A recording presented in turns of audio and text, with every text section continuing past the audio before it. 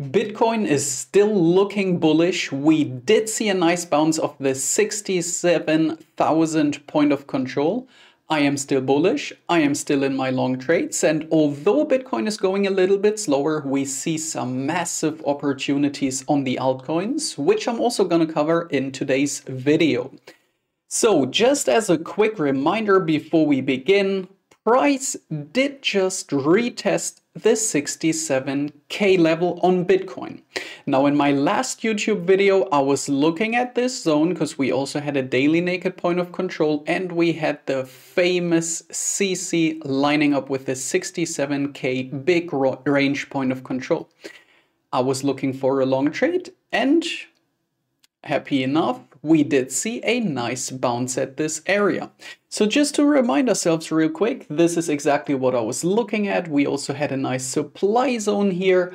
And yeah, for those who weren't in the long trades from lower, this was obviously a nice place to look for a continuation-based long trade. So we can now see that price did hit the value area high once again, but the reason or the fact that we did bounce off the point of control is leaving me a little bit more bullish. I'm not looking for short trades and I'm actually still looking for a new all-time high. So with that being said, there's no trade for me where we are right now. Although we do have a naked point of control lining up with the value area high, for me the bounce of the point of control was a good sign of strength. And I would only use this for context now. If we lose this 67K area, I am going to decrease the position size of my long trade, which I'm still in from down here. And yeah, I'm very happy to stay in this long trade, still look for higher. And actually, there's not too much to update on Bitcoin. We are at a little bit of a no trade zone, if you ask me. So as traders, sometimes we are not presented with a high probability trade. And as traders, we have to learn to, in these scenarios, stay out, manage the trades that we've already taken from previous opportunities. But in my opinion, jumping into trades up here is where most people get burned. And this is where traders lose money. So if you ask me, I am definitely not looking for a trade here, not looking for a long trade. This would be very poor risk management, but I'm also not looking for a short trade here as currently this is not looking too weak. Today we can see we have taken yesterday's high. So whenever it comes to these situations, I have to analyze the low time frame price action as well. So we can drop down to the 30-minute time frame here. And just by looking at this, so there's only one thing I need to know for me to be able to say that I'm not taking a short trade here. And this is very simple, the market structure. So we can see price made a high, a higher low, a higher high, another higher low, another higher high, higher low, and another higher high. And thus far, price hasn't even changed market structure on the 30-minute time frame. So for me to be able to manage my trade properly, I have to keep an eye here. I have to set some alerts and see if price actually takes some previous lows and attempts a market structure change here for a potential sign of weakness.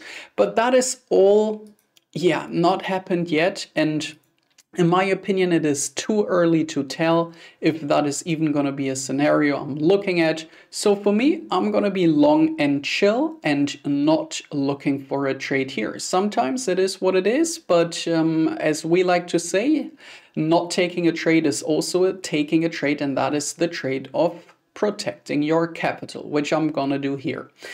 So I also want to have a look at Ethereum, because Ethereum does look a little bit similar. We did see a nice pump here on Ethereum. If you remember that, I was giving a really nice long trade here in one of my altcoin streams, which I'm, by the way, hosting tomorrow over on our website. So make sure to check that out as well.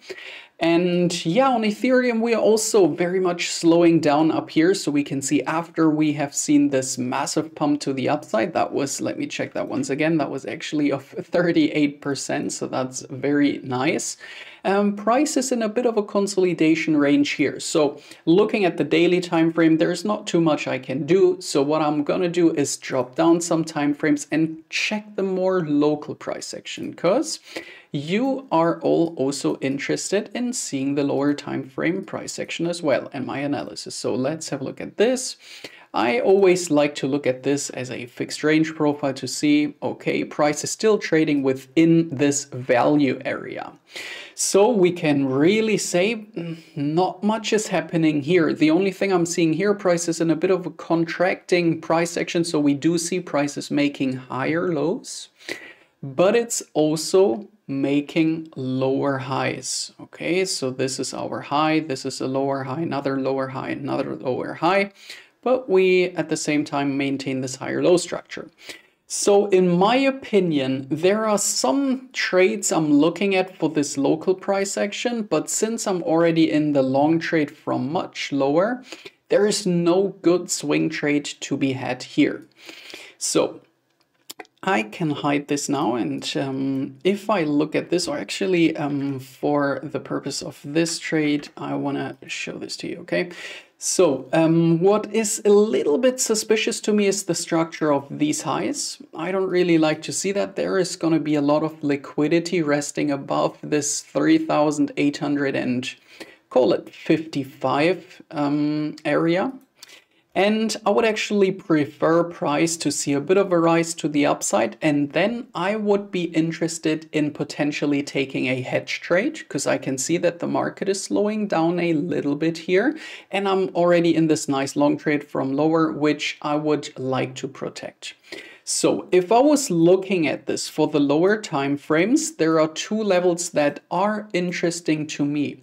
The one is the daily, right on the range point of control. So what I would like to see down here is for price to find support down here. I would want to see price reclaiming these lows, because that is one of my strategies which I already teach over at Chart Champions, but I always like to look for reference levels to be claimed before I take a trade. In this case, that would be a nice reference level, and if that is the case, I would be interested in a long trade here, and my target would actually be this daily up here. Now, if we look at this, one of my primary focuses is always to look at it in terms of price location. So does it even make sense to look for a long trade down here? And a tool that is very helpful for that is to look at the Fibonacci retracement tool, and we can see this right here is also lining up with the CC.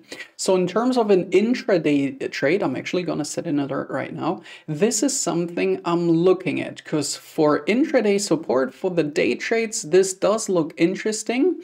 And the same applies up here. This is not so much a day trade up here, but this is something where I would even look for a hedge trade. So we do have the CC lining up with the daily more or less. And when I look at the highs on Ethereum, it does look a little bit more finished compared to Bitcoin. But yeah, since we made this high here at 3,980, I just at least want to look for a protection hedge trade if we get here. Now, that doesn't mean that I would set a limit order here. As always, I prefer to look at, or I prefer to use market orders, but what I would do here is give it some time. If we reach this area, I want to see a 1 hour market structure change to see if I'm even interested in this hedge trade or not. Because what could also happen is, say we do get the bounce here, price is just taking off. We've seen that before. I have to prepare it for that, and I don't want to be stuck in a trade here via limit order and then get stopped out. So I want to see the reaction first. I want to see a market structure change, and then I could be looking for a trade. Until that is the case, I'm going to stay flat, waiting for my lower level to hit or my higher level to hit.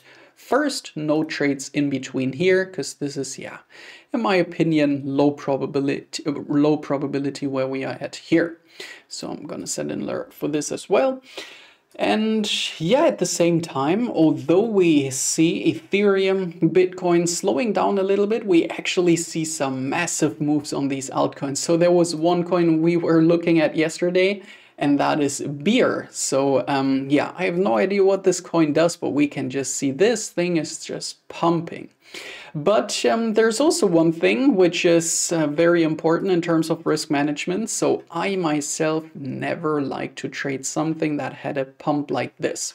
I would much prefer to miss out of this move. Even if we pump another 1000% from here, I'm very happy to be sitting this out. I'm not forcing a trade up here.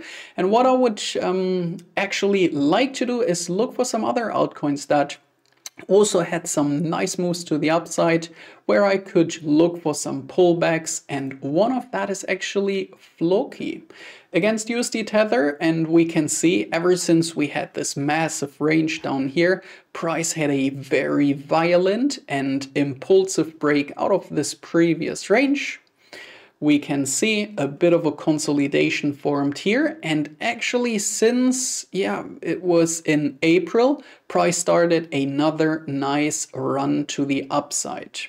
So the first thing I always do, that is just something I scan right when I check the chart, is what is market structure telling me? So market structure on the daily time frame, we can see price is making higher highs, higher lows, higher highs, and higher lows.